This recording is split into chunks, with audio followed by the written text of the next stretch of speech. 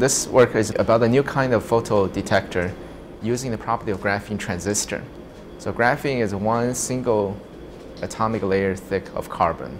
Its electrical conductivity is very sensitive to electric field to act on graphene. In other words, if you apply electric field, you can change the amount of charge carriers in graphene, and that changes conductivity or resistance.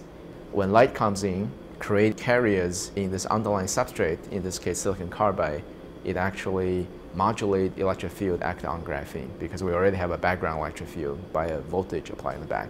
So if you want, so we call this a phototransistor or photo actuated or modulated transistor. The nice thing of our device is we apply laser illumination out of the graphene area. We are still able to observe photo response.